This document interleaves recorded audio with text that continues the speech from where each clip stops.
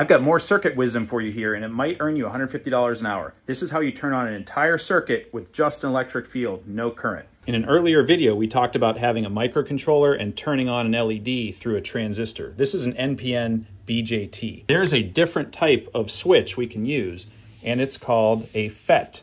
FET stands for field effect transistor. And the way you draw this is we're going to eliminate our resistor there because all we need is the electric field going over to a gate. So the symbol actually looks like a capacitor. This bottom leg usually has an arrow on it, like that. And this happens to be called the source. This is the gate, and this is the drain. This is called a FET.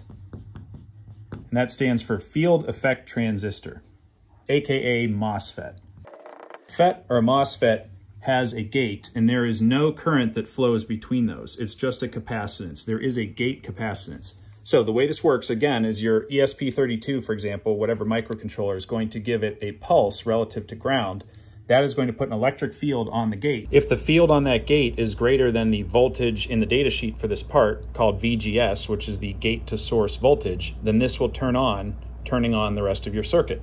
Now let's talk about the good, the bad, and the ugly of using a FET instead of a BJT. The good is that you do not need current to turn this device on. You can just do it with a field. So you could turn on like 1,000 of these with one output from a microcontroller. The bad is that FETs are very ESD sensitive. So electrostatic discharge, you could damage the part just handling it. So you need to be very well grounded using a static mat. The other bad thing about a FET is that if this gate is left floating, so if your microcontroller is like in a tri-state or it's just unconnected, this will float around. It'll grab whatever field is near it. So it might turn on, might turn off, might go somewhere in between. That brings us to the ugly.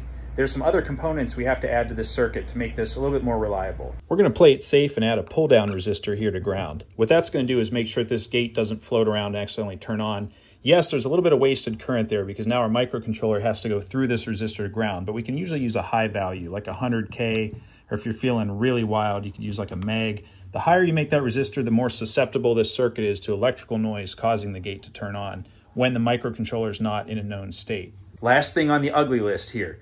This FET, if you're driving an inductive load like a motor or something that's gonna have inductance and shoot a very high voltage back at you when you switch it, we have to have a diode that allows that negative voltage to shoot up from ground.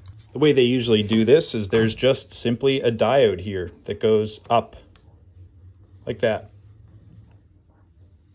A lot of times this diode is already integrated into the FET itself. So you'll see that in the symbol. You have to look at the data sheet to know if it's there or not. And sometimes it makes sense to just put a bigger one, big, huge old diode on there anyway to protect it even more. That's 3 minutes. Like and follow for more. Adios.